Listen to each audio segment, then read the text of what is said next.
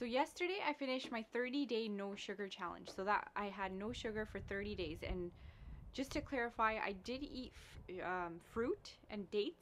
So I had natural sugar from fruits, but I had no added sugar. So anything with sugar added, like cakes, cookies, any drinks, um, just anything with any added sugar like cane sugar, honey, I didn't have any of that for 30 days. So I only had natural sugar. And a lot of people have been messaging me and asking me like why I did this challenge and how I feel now and what the results are. So I will explain.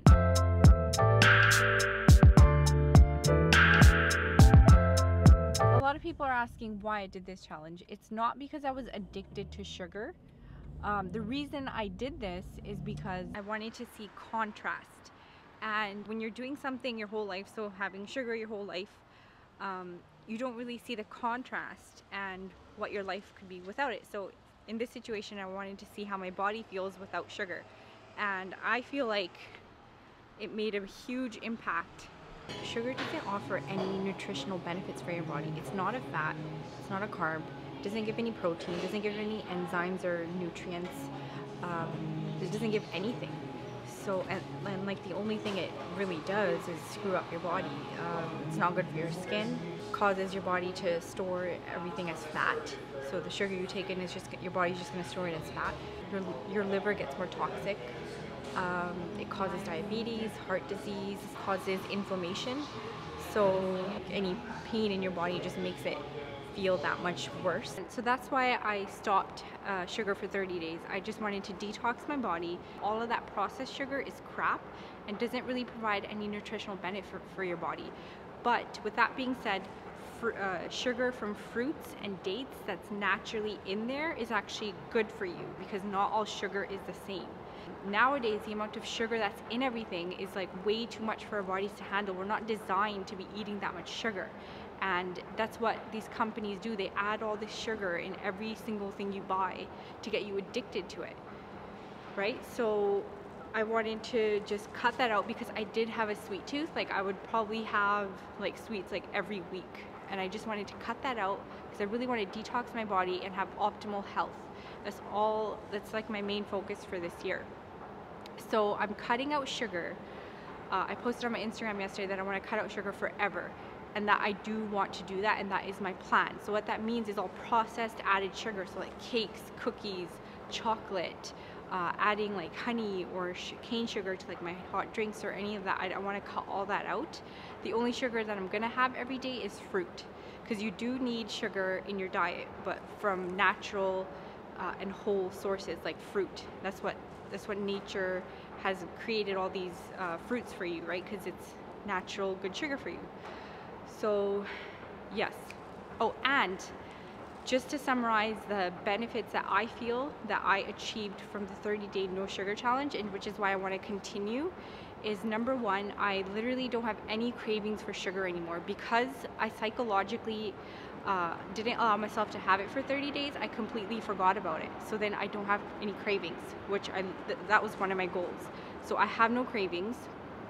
I feel like my endurance has increased.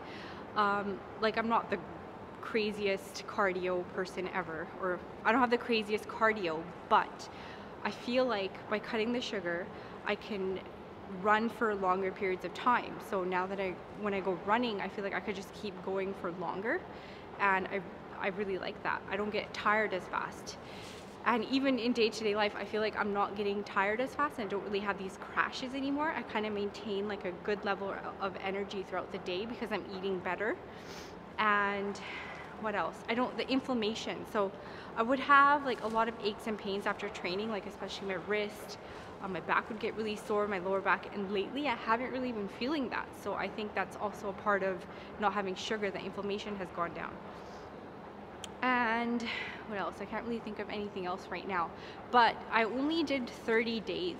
So that is a good amount of time to detox your body, but I want to take it further. I want to see more of a contrast of not having sugar in my life and see what that does to me. So I want to try like another 30 days now and maybe 60 days, right?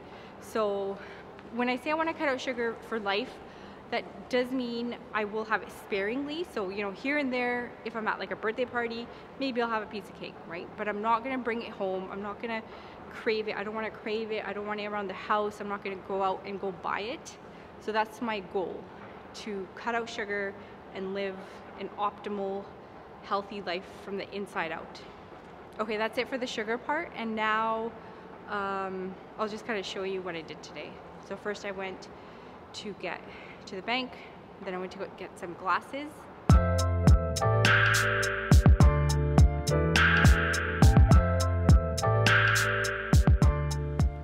I'm at an eyeglass store and I wanted to get glasses like Dwight Schrute from The Office. So I'm trying to hunt those down. If you don't know who Dwight is, it's like one of my absolute favorite characters ever created on a TV show, and I would like glasses like him because I want something a bit more lighter and thinner. So I'm trying to hunt those down. It's actually a bit harder than I thought it would be. And now I'm at Marshall's. I got some soap. Everything has SLS in it except for these two things that I found. It's so freaking hard. Like, why the hell are these companies putting SLS into these products? That's a really harsh chemical. Now I actually have a meeting with a client, a potential client, and I need to get my phone from the car because I'm meeting her now and I don't know what she's saying or where I'm supposed to meet her. So I'm in a little bit of a rush.